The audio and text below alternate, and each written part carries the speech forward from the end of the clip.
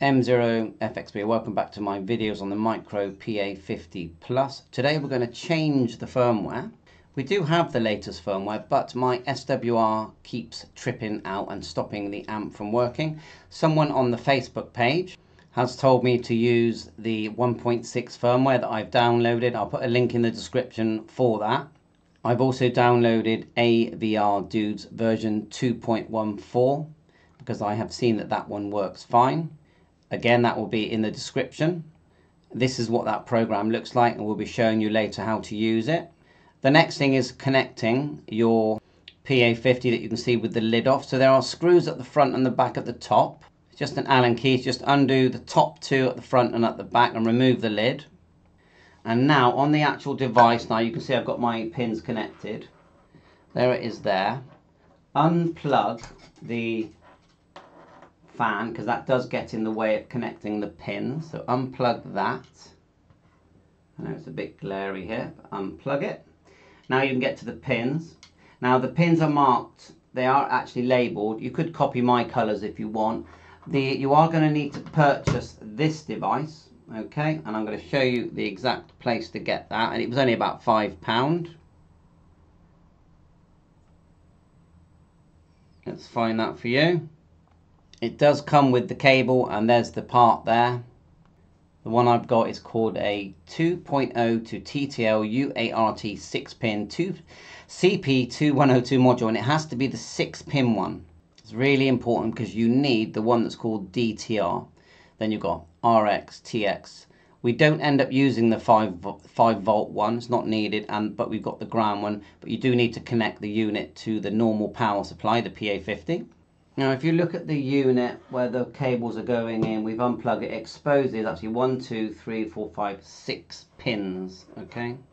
Now there is a diagram. Now make a note of this, the position of this white device here, this white connector, because it's going to tell you where to connect your cables. If I turn it around this way, then I'll show you a diagram.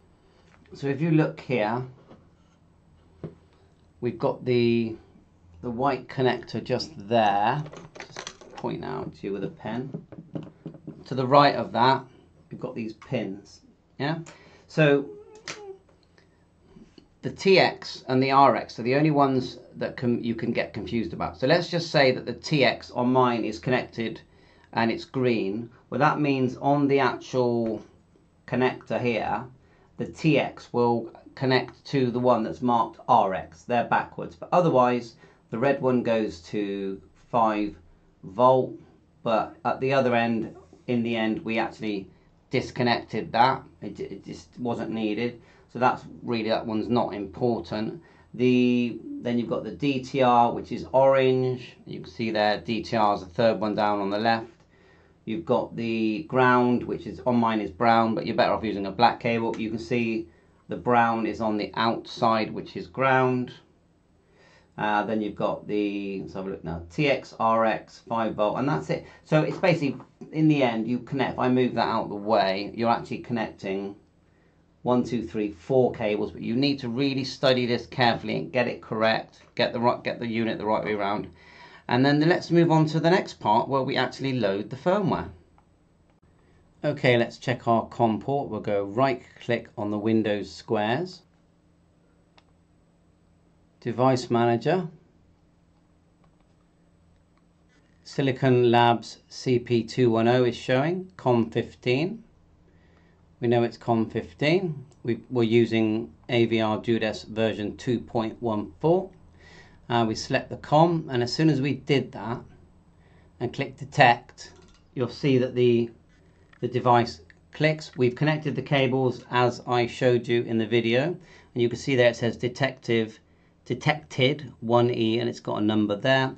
We've got AT Mega 328P here, 115 baud rate. Actually, we'll go right click Device Manager. Oh, wrong one. Go to Device Manager, like so, and we'll just double click the port, and we'll right click it, and we'll go to Properties, and we'll just check that it's on 115200 as well, which it wasn't. So just to make sure, click OK, and now that it is, now we're going to download the hex file that I chose earlier in the video. So you just go 3 dots, double click that, and it puts the hex file here. So that all looks good. Everything looks fine. And now we can just hit program. And it starts to flash. And it says writing. The reason we're doing the 1.6 is because we're hoping that we can get rid of that error that we get. And so that looks like that has worked. So what we're going to do, just going to reboot it. So I'll turn it off like so. Turn it back on once the power goes flat. Let's actually unplug the USB. Turn it back on, and it does say version 1.16. Right, well that's it. Thanks for watching my videos on that. The next part will be to see if we can use 40 meters with this amplifier. Right, we put the housing back on. Let's do a test. So we've got our Zygo X6 100. We're just on 1 watt. To change the power, we just go to set, and we turn the MFK to TX power, press, and we can now adjust the power just here. So I'm going to use PTT, and we're going to put it into AM because it's only a quick test.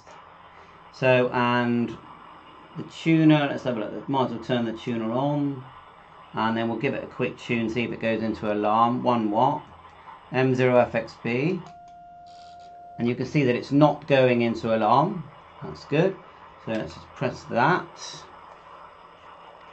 Maybe it was going into alarm. I noticed that the mute is on, the alarm mute, but let's just do a transmission. And you can see it is working. There's 20 watts there. 1, 2, test, test, test. So it's doing its thing. The SWR is low on my device. So let's go to another watt of power. So we're now 2 watts. M0FXB test, 35 coming out. I'm not going to go higher than 4. Yeah, that's the alarm has kicked in there. Let's just go back down 1 to 2. And maybe we need to tune it, but I feel like it's definitely working better. And then we're on 20 meters there. I'm going to transmit, watch it auto sense. It's still auto sensing. Look, 37 watts coming out there. And the SWR is 2.24, which is not amazing. But really, it's been a success. And we're on the beta version. If we turn it off, then on. Let's have a good look at what it says when it boots up.